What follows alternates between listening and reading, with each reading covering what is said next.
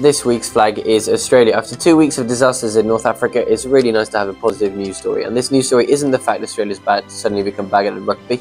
It's the fact that Australia apparently has some of the cleanest air in the world. Not all of it, specifically Cape Grim in Tasmania. Tasmania is a small island south of Australia. This is not technically on the Australian continent, you could nearly describe it as. It's in a northwesterly point of Tasmania. It's Cape Grim by the name. And that Cape Grim weather station is recorded some of the purest air on our planet, which honestly has come as a surprise.